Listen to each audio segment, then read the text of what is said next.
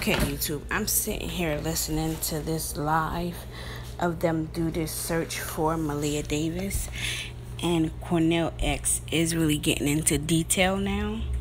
And he says that the marks that he had on his body, Darion had on his body, someone helped him do it, and whoever helped him do it knew what they was doing it for. So all these people around this baby girl is taking up for a grown man instead of Maleah.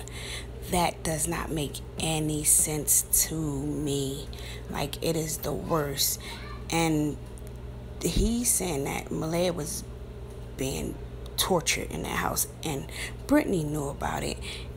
And like, now the lawyer is going and filing a motion that Quanell X can't speak to Darion anymore. A little too late, because they're going down. And I pray to God that all the evidence is intact and everything is done right, so we can have justice for Maleah, because that is all that matters. That is all that counts. That is all that matters.